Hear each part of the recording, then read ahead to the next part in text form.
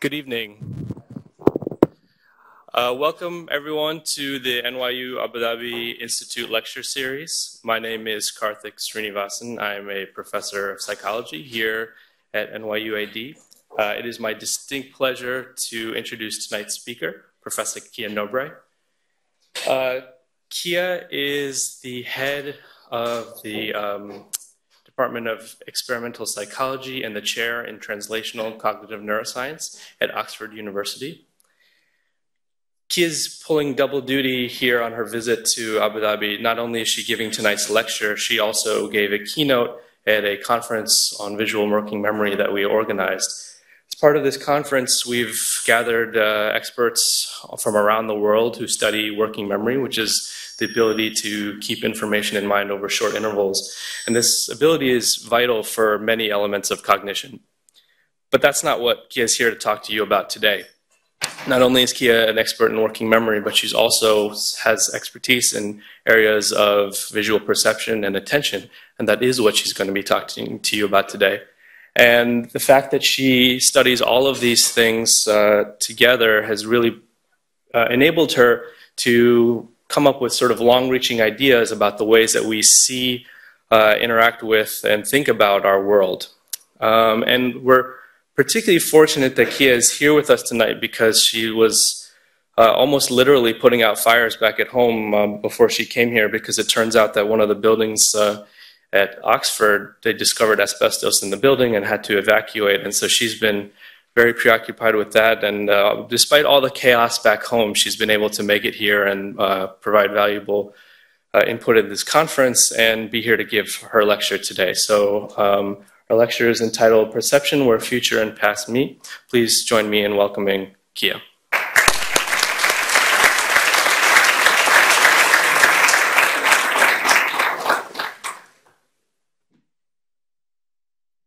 Karthik, I want to thank you very much for inviting me to be here.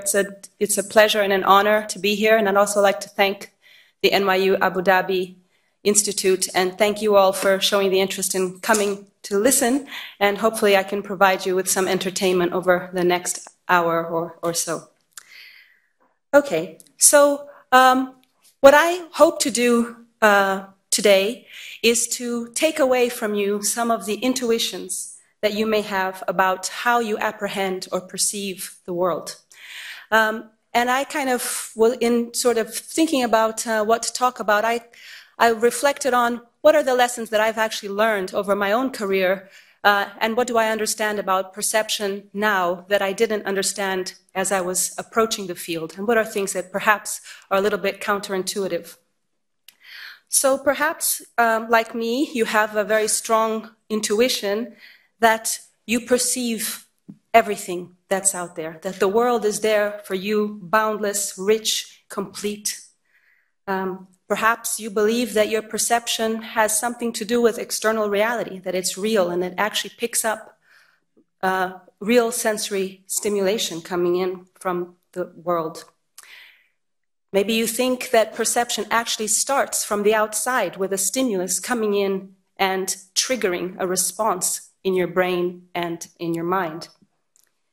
And if so, maybe then perception reacts to stimulation out in the real world.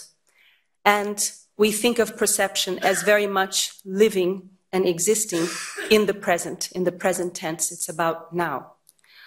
So I hope that I will not completely eradicate these intuitions that you have, but maybe offer some refinements and different ways to think about them.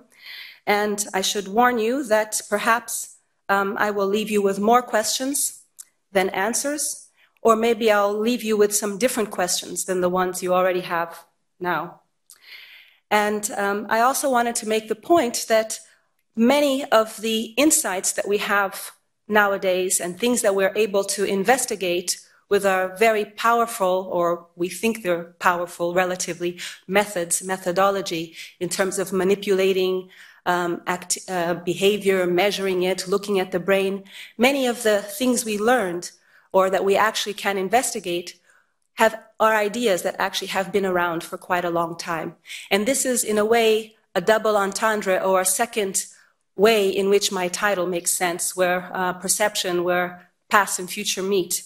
So I'm going to be hopefully echoing some ideas that have been around for a long time from some of like our great, what I like to think of the very radical old guards that have actually established the seeds of our field of experimental psychology.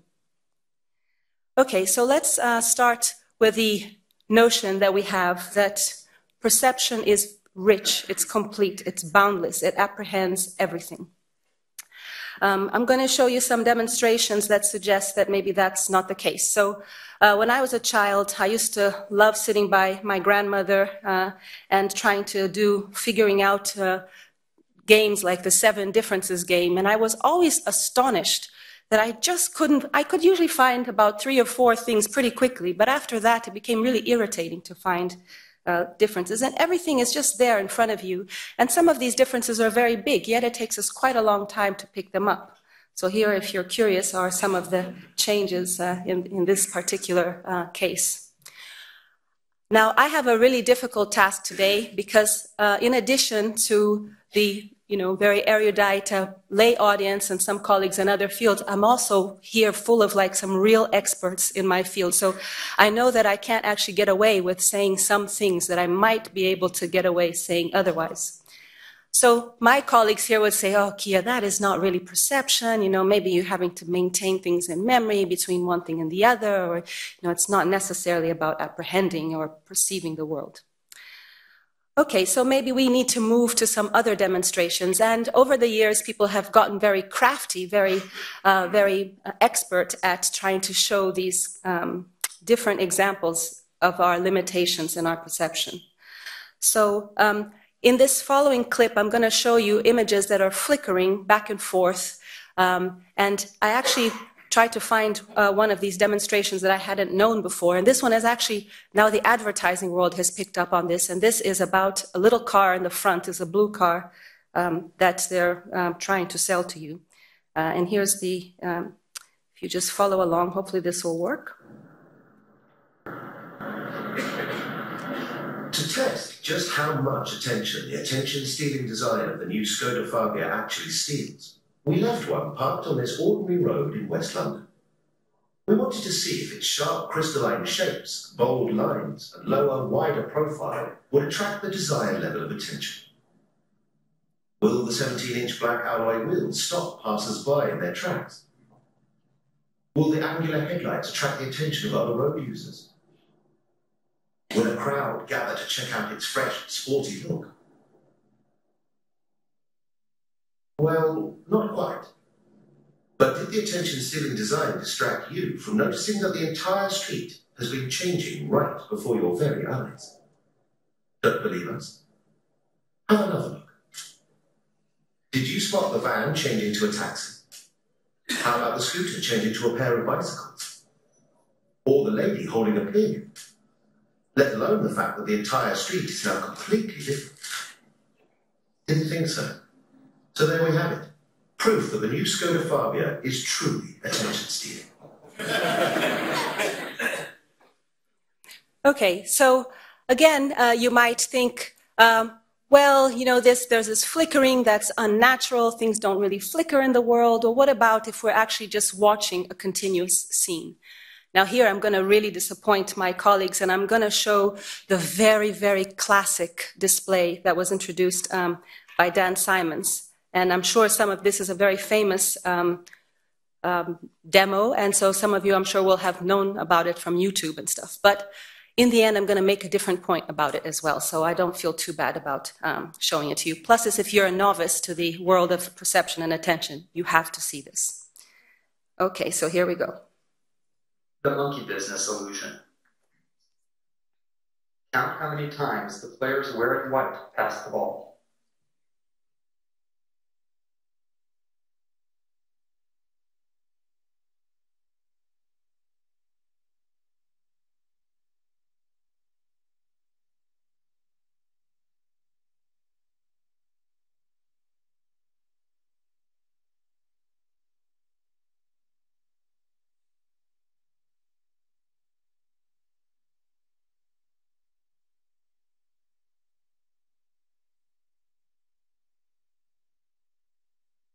The correct answer is 16 passes. Did you spot the gorilla?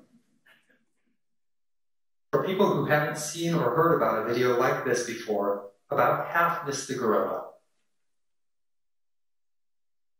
If you knew about the gorilla, you probably saw it.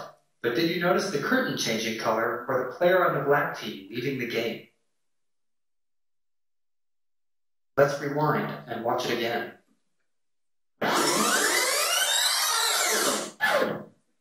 Here comes the gorilla, and there goes a player, and the curtain is changing from red to gold.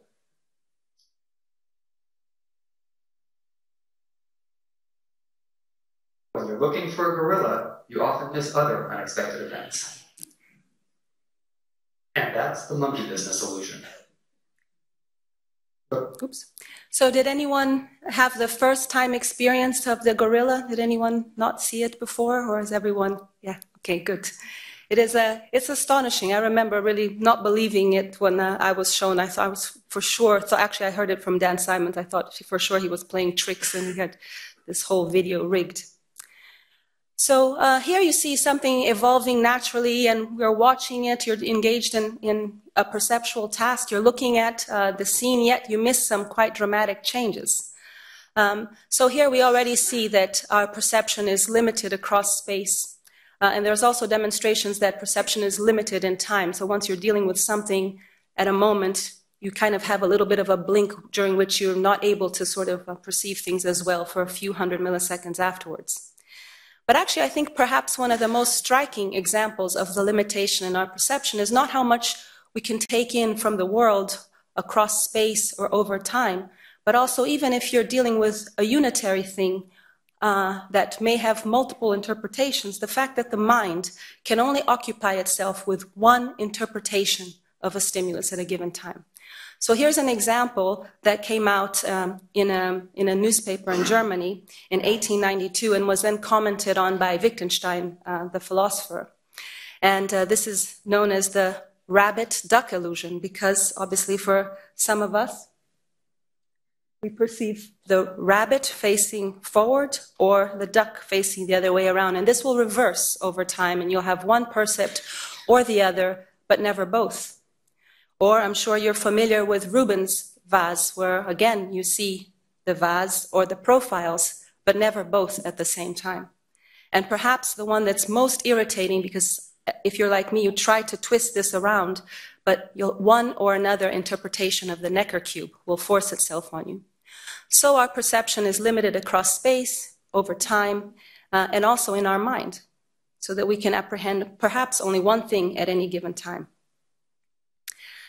You may think, however, that no, these are all strange, tricky illusions, and maybe they don't actually apply in real-world situations when we're actually engaged in things that we know about, or maybe things that matter. Who cares if we don't see a gorilla in a video of a basketball game? Maybe that doesn't really matter. But actually, I think one of the things that is extremely important is that we all live under this illusion of complete grandiosity, of thinking that we can apprehend everything. And our education systems, our interfaces, they actually don't take into account the fact that our perception is really limited and we can only deal with only a very few things at a time. So in our lab, we were working in collaboration with some anesthesiologists and people working in resuscitation training. And you know, medics, doctors are especially, you know, worldly, arrogant human beings who don't believe in their limitations. So we actually ran, first of all, the gorilla, the original gorilla test on many medics, and they were just as bad as all the rest of us. But also, we also prepared our own, I'll have to admit, very boring gorilla video, in which our participants, which were either young people training to be doctors, or they were actually trained anesthesiologists who are used to working in resuscitation rooms, or people who actually taught the resuscitation course, so real ultra experts in the resuscitation team. And we got them to watch a video based on a resuscitation simulation, and we asked them to watch the video and monitor for anything unusual that was taking place in the resuscitation procedure, and then to tell us about whether everything was done correctly, if there was anything that could have been done better, etc. in the procedure. So here's our video of, there are no gorillas in this video. So,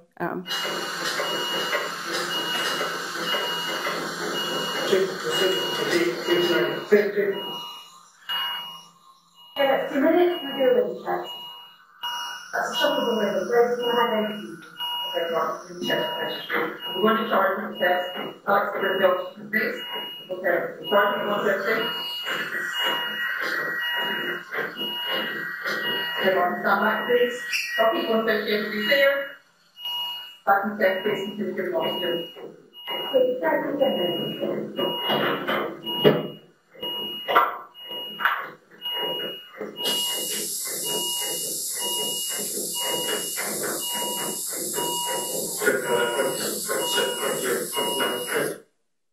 okay, so where's Mark? I can ask him what he saw.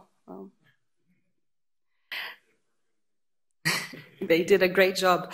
Okay, so during this video, we introduced several changes. Some of them when the camera panned to the oscilloscope, to the monitor and back, and then others that were happening as things were taking place. And I'll just show them to you here. So here's a couple of clips from before and after, and then here are some of the changes that took place. Some of these changes were completely trivial. So for example, the hats, the colors of the hats changed, or the stethoscope around the person was not there and then was there. Then the human being who was providing the CPR swapped, these two men swapped. But then others were more important. So for example, the device that was delivering air to the person was changed. And also the oxygen goes off at the sign, and it's just and there's a very loud sound with the oxygen going off. So for example, not noticing some of these final changes, if this were a real resuscitation situation, this is also a simulation of a resuscitation, would be really problematic. So for example, the oxygen going off could kill the person. So how did our participants do? So here you see the percentages of the young people, like novices, the anesthesiologists, and the experts at detecting these things. So people were really bad at detecting these. And even though high expertise in this resuscitation situation helped a lot, people were still only less than half the people noticed the airway device being changed or the oxygen going off. So I would argue that actually us becoming aware of these limitations and perhaps designing resuscitation rooms, classrooms, interfaces that actually enable us to cope with the information that's around us would be sort of a really important first step. So there are still limitations here because it's very artificial to be watching a video of something. What you really want to do is actually do this test within a real life, embodied situation. And that's actually something that Paul Grieg, my student, has been doing. So he actually, these guys here are all people who work in the resuscitation training team, and they are now like really good deceptive artists, and they can change clothes and swap around and swap things and disconnect things, break stuff. So they have this routine that they go, and actually these poor medics come in and they're trying to train, and they either are in stressful or not stressful situations, and all these changes are taking place, and we can then debrief them and also watch where they're looking with the eye tracker. And the good news is people are much better in real life, so they're not as terrible as here, but the bad news is they're still pretty bad, actually. So I think this is just an area that I think we need to rethink about our intuitions. So hopefully by now you're not so sure that our perception is so complete, and maybe you think, okay, well, maybe our perception is a bit impoverished and selective. And as I said, we have seen that perception is highly selective across space, over time, and also in our mind. And we only perceive a few items and possibly only actively interpret one at a given time. What about the things that we do pick up? Do we just pick up information that's out there? Is it real? Is it veridical? So is our perception just an impoverished, veridical catchment or reconstruction of an external environment.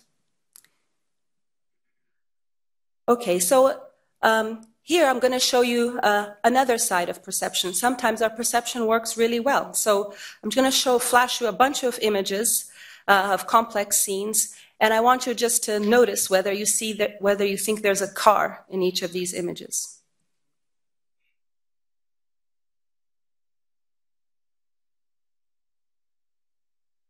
So this is amazing. I mean, you were watching these really complicated scenes, and you can probably tell on each of these scenes whether there was a car or not.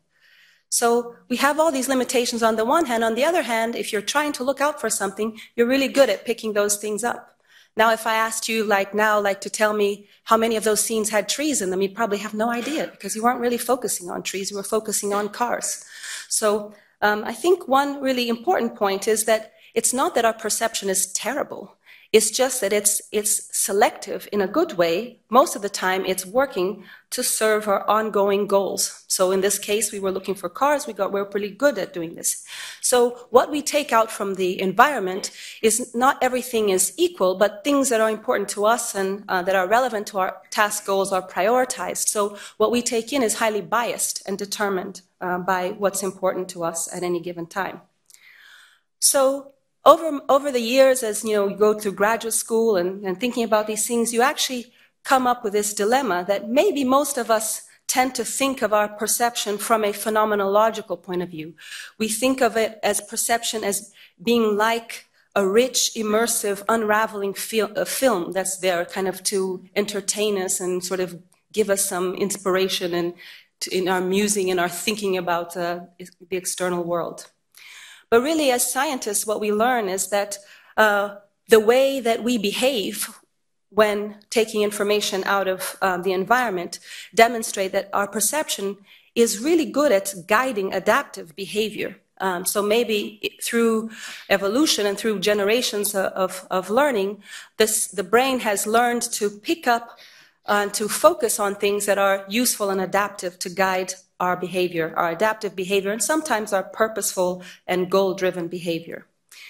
I have to say that one thing that still persists for me as a mystery is this tension between, on the one hand, all of the studies that I'll be talking to you about today, talking about this kind of very selective and flexible nature of perception, and on the other hand, this illusion that we have, that we do apprehend all, and how those two sides of the coin come together is still something that I think we haven't been very good at understanding as scientists.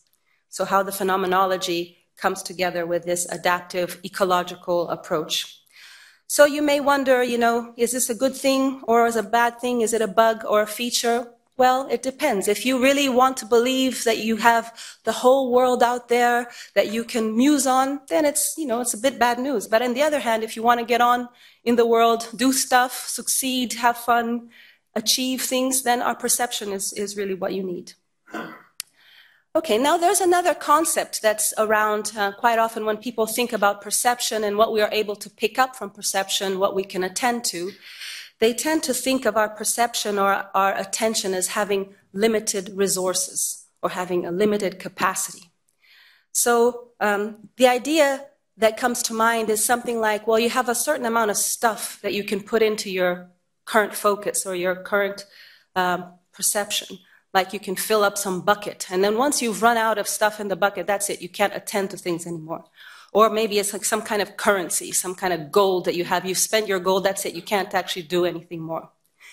So I think that's a very useful concept, but I think it also takes us away from what's the more interesting aspects of thinking about why our perception is limited. So I like to think about it in a different way. I like to think about it as our perceptual analysis, or what we take in from the world, has to overcome many challenges that relate to the way in which the brain processes information. So we know this is another classic diagram, and it's also outdated, very outdated by now. But it's a diagram that shows, if you just take the visual areas in the brain and you just kind of color code them each as a little box, we have many, many visual areas, and some of them are specialized for processing colors or motion or object shapes, different types of motion, biological motion, flow, and all of these things are divided up into all these different areas. They're all processing different aspects of information. They're highly interconnected. So somehow, eventually you need to like get all this distributed stuff and pull it all together and integrate it back into something coherent again. So we have this highly distributed parallel processing.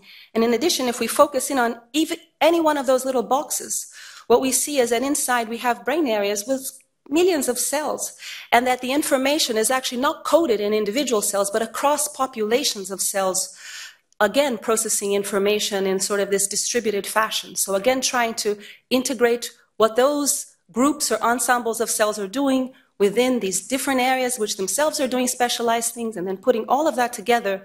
Those are the challenges, I think, that our system has to overcome.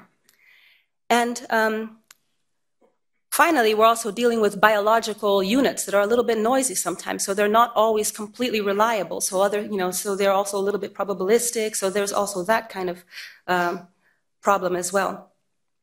When we do sort of confront a scene in some of these areas, for example, like in this green area here, some of these visual areas respond to stimulation over large parts of the environment. So for example, let's say you're looking at this scene of this nice girl doing some shopping here.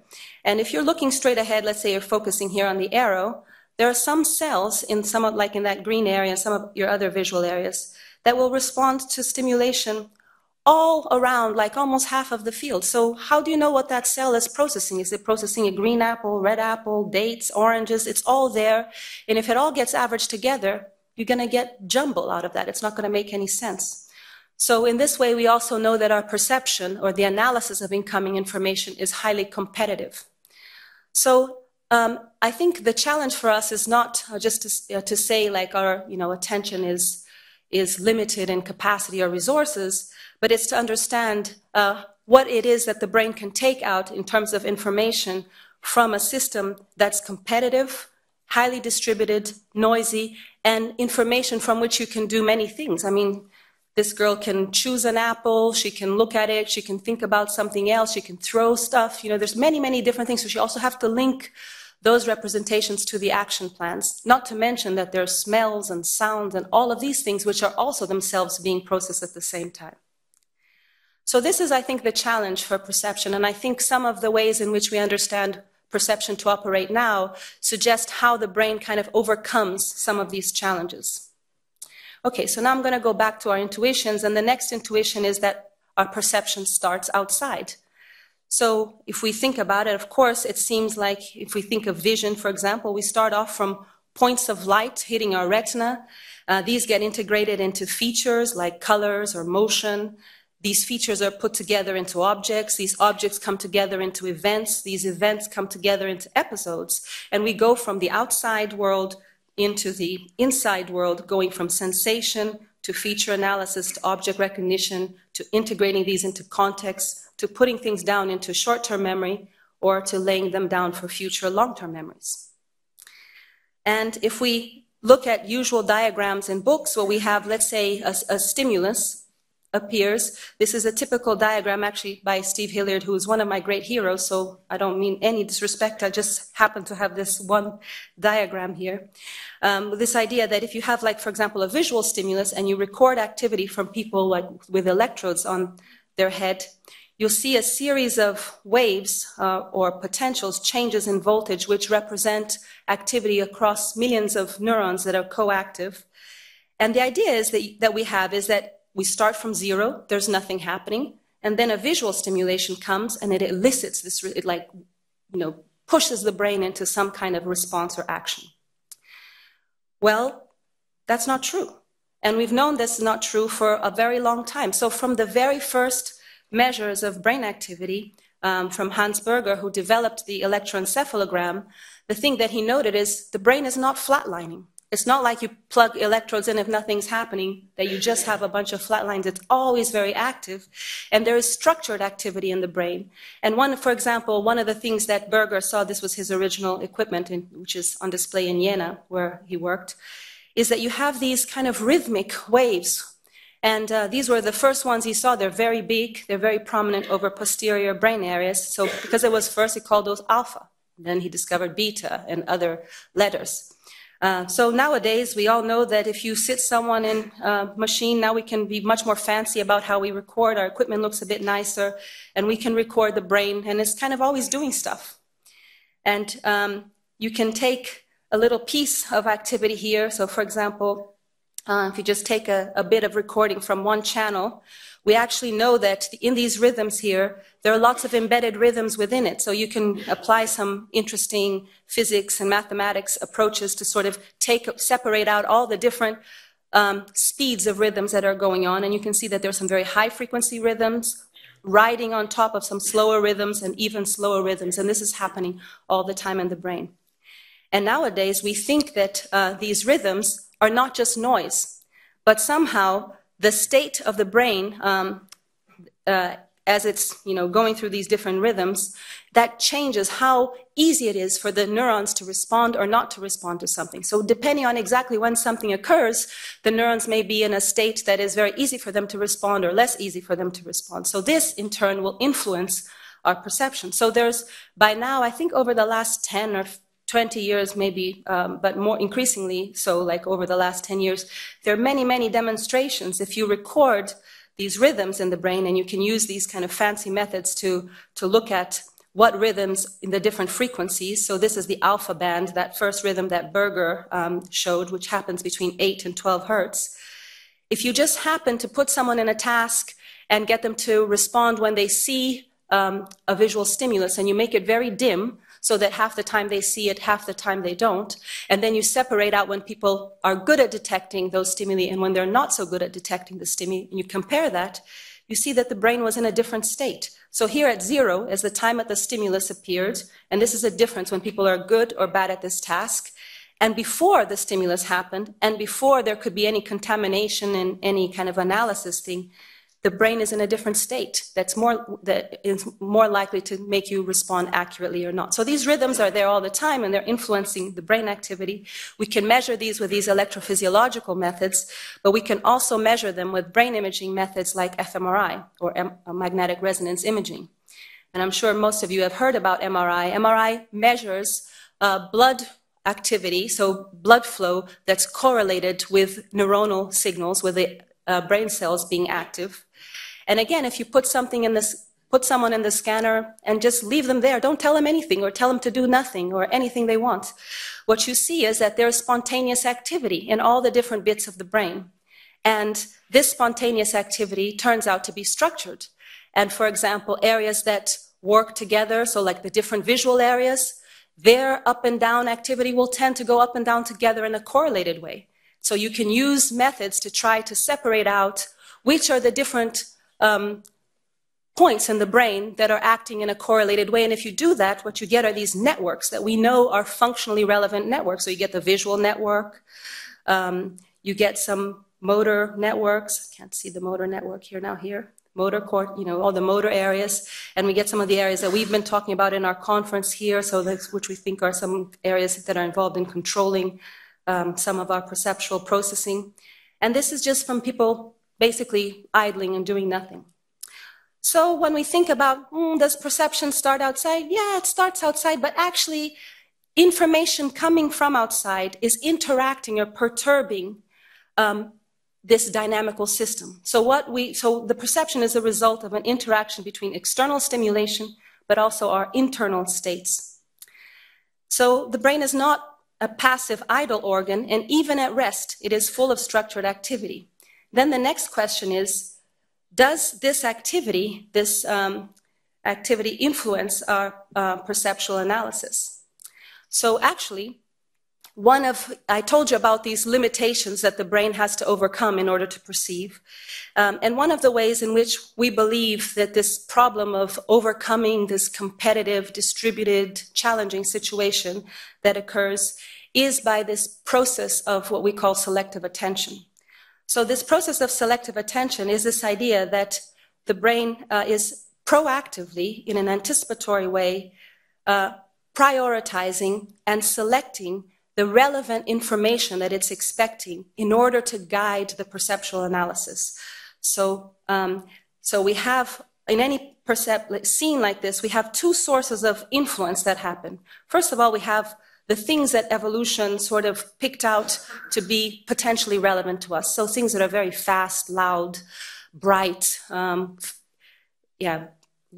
can't think of any other example now. So those things are basically naturally, they have an edge within the competition, because that's the way our systems are built. Because if something is very fast and growing very quickly and approaching you, you probably need to do something about it. But the other thing is that in addition to these natural automatic kinds of influences, there are these what we call top-down influences. So whatever goal state we're in, if we're wanting to attend to cars or wanting to pick out a red apple, then that puts the brain in a state that makes it easier for those things to be pulled out and for other things not to be processed. So in this way, instead of like that cell perceiving all that stuff, it's going to focus and pick out a specific item within this cell, within this array. So we have lots of nice experiments in the literature that show this. I think the one that shows this most convincingly, actually some experiments were Leo Kelazzi recorded from the activity in individual brain cells in visual areas in a monkey. So in this task, for example, the monkey has to gets a stimulus, in this case it's a cup, and then it knows that when a choice comes, he has to look at that particular stimulus. So if you record from visual cells in this task, what you'll find out is that some objects, let's say, for example, the cup, that cell responds a lot to. And if you put another object, let's say a foot or something, it doesn't respond very much. But then you see that during this waiting period where nothing is happening, the cell is already in a different state. The activity, the amount of units of activity or firing of the cell is elevated if the animal is anticipating that stimulus that cell likes, that effective stimulus. And when the array shows up, again, you have this anticipatory activity. And then even though that cell, both of these stimuli are inside the cell will respond as if only the relevant stimulus is inside its catchment area. So, if the target is something that that cell likes, then the cell will fire a lot. And if the target is the object that cell isn't very responsive to, even though the good stimulus is in there, the cell will shut down. So the cell is not actually seeing everything in its catchment area, it's only seeing the relevant things. We can also see that in humans. So we do the same thing and put humans in MRI machines, and we can compare the pattern of activity across visual areas in the different boxes or voxels that we call them of activation in the brain. And we see that the pattern of activity when the person is waiting and anticipating having to detect a specific target. So in this case, participants had to detect an X stimulus. The brain goes into the same state as it would normally go into if it was actually perceiving that same stimulus. So you can show that there's a similarity in the brain seeing nothing, but anticipating or expecting to see that X. It's already in the same state of when it sees that X itself. So what it means is that all the firing of the neurons are already prepared so that when that X comes, everybody who is selective for X or likes X is ready to go, and that'll be picked up, and the other stuff will be left behind. And we can see that this, in this case, is in the area of the brain that localizes to these visual areas that are processing object shapes. So if we go back and think, is our perception reactive? Maybe not so much. Here's another example. We talked about Wundt in our conference yesterday, which I think is a very ingenious old master. So Wundt did a really interesting experiment. So one of the things that I'm very interested in is how we anticipate things in time. And he did this nice experiment where you can tell that this was done some time ago. It's a very elegantly dressed participant here. And the experiment also very elegantly dressed, unlike most of us these days. Not you guys, us scientists, I mean. So here's the scientist, and the task of this participant is to go when he hears a sound. And what Wundt found is that actually this person would be much faster to react to that sound if he were able to see the mechanism that would produce the sound. So if he's watching that mechanism, he knows exactly when that sound is going to go. And if he knows that, he can anticipate and he can go off immediately. But if he has to wait and react to it, then he'll be much slower. So the brain is not waiting, it's anticipating things, and it can also do that in time. So here's an example from my lab, not quite as fun as Wundt's, but it kind of also shows the fact that the brain anticipates things in space and time. And it's an old experiment that we ran, but I think it makes a nice point, and I really like this experiment. So here, the person has to keep their eye on the center of the screen, and there's a dot that shows up, moves around, and it's moving with this constant spatial trajectory and rhythm, and then it reappears, and the person has to make a discrimination as to whether there's a little dot in it or an X or a plus. And we, as I said, we get people to keep their eyes in the center of the screen, but they can kind of follow. And in this case, there was spatial information, so you knew where the item was going to appear, but there was also a constant temporal rhythm, so you knew when the item would appear. And we contrasted this kind of situation to a situation where you have a bit less information. So, for example, in this case, the ball moves, but you don't really know where it's going to go, and it moves with different rhythms, so you actually don't know exactly what time it's going to come out. So if we do this and we measure the activity in the brain when the ball does come out, we're averaging out all those nice oscillatory things, so we're just going to look, it looks like the brain is starting from zero, but we know that it doesn't really start from zero. But we see as a response to this stimulus appearing, and we see that this response is bigger if the person knew where it was going to appear, compared to if it appeared in the same place, but they didn't know where it appeared. And you can see that this response, if we map it over the head, where is this response coming from? It's coming from the visual cortex, which is coding this particular stimulus on the other side. But now if we have not just spatial information, but if the participant also knows exactly when the item is going to appear, then that change in response is much bigger. So if you know when, as well as where something is going to occur, then your brain responds to it much, much more strongly. So not everything is the same. Things will hit your system and will be processed to a different extent depending on your ability to anticipate them effectively and if they're relevant to you. We ran another experiment just very similar to this, but there we actually recorded activity in the brain during this period of time when nothing was happening on the screen. The person was just anticipating this item reappearing. So it was during the occlusion phase, and we compared the case where they have temporal information when they don't have temporal information. So here's a little schematic of what we see in this task. So there's one invisible jump behind the occluder. So the ball shows up, has one invisible jump, and then shows up again at the end, and you have to make a discrimination. And here, Berger's alpha band. So here's this change in activity in the brain between 8 and 12 hertz over the visual cortex. The whole excitability in the visual cortex, when nothing is happening, is changing up and down with that preceding rhythm in anticipation of what's going to happen, so that when the item happens, the brain is just in the sweet spot, in the right state of excitability in order to process that stimulus. So I've learned that the brain really is not a reactive machine, but is highly proactive. It's not an idle organ. It proactively anticipates stimulation to guide our perceptual analysis. So we can see that perception is an interaction between external stimulation and our internal anticipatory states. And of course, we all know, so basically we're never really perceiving what's happening now, but we all know what happens, right? So we're always perceiving what's happening next. So in that sense, perception is a little bit about the future, but it also brings our states and our goals and our things that we have in mind to influence these things.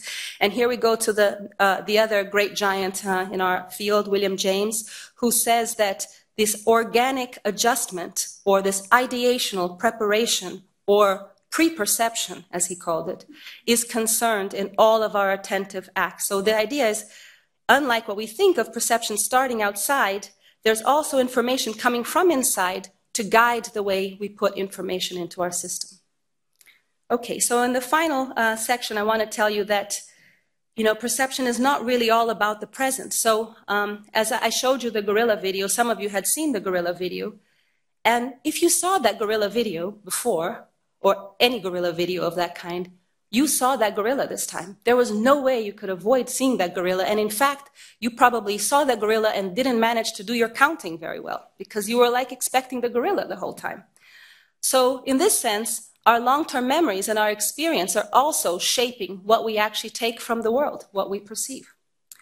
And again, we have some nice experimental demonstrations by colleagues. So here's another kind of classic experimental by Moshe Bar, who's in Israel. And for example, you have a stimulus like this, and you might wonder, what is this thing?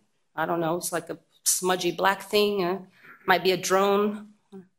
So, but if I show you it in context, your knowledge and your memory of those kind of contexts will help you disambiguate, you know, maybe this is a hairdryer, or I have no idea what this is because I don't do manual work of this kind, but this could be like a drill. So again, it's our experience that help contextualize and shape and ultimately determine what we perceive. So we have illustrations like that, and we also have experimental tasks where we can manipulate the extent to which a stimulus occurs within a learned or experienced or novel context. So Marvin Chun, for example, has done some beautiful work in tasks which we call visual search tasks. If you're looking, for example, for a target, in this case is a letter T, your response time to find that letter T will be much faster if that T occurs within a array, a context which has been repeated over the trials, even if you haven't noticed it, even if you're unconscious of it, but your brain has learned these regularities, than if it appears in a novel context. So in our lab, we wanted to use some of these types of ideas and see whether we could investigate the way in which our long-term memories change our perception. So we've kind of developed a different kind of way of doing the similar thing. So we've done many studies like this, but I'll just show you a couple of examples. So for example, you might come to my lab and volunteer and sit down, and I'll put you in front of a computer and show you some scenes like this and ask you to look for a very small hidden golden key. You might look around, you might think, oh no, what am I doing here? So here's a little key, and then here's another one. I'm sure it's impossible for you guys in the back to see it. And then here's another one. So we do this, and depending on the experiment, you might get 100 of these, or 200, or 250. And if you get 100 within 2 hours, you can learn all of them really well, up to basically 99% accurate. You can learn them by just 5 exposures of each scene. So again, this is the mystery that our brain's not so bad at doing some of these things either. So we've now created all these new memories in people. We send people home and we bring them back the next day, and we ask whether these new memories that they completely arbitrary, which they never had before, whether if we show them that scene again, whether that changes their ability to perceive that little target occurring within that scene. So we do these kind of very simplistic visual experiments where people are presented with a scene, and that they have a memory for the location of the item, but the key is not in this scene now. So the whole thing shows up, disappears, and then the whole scene shows up again with or without a key, and they have to say yes or no, I can see a key in this scene.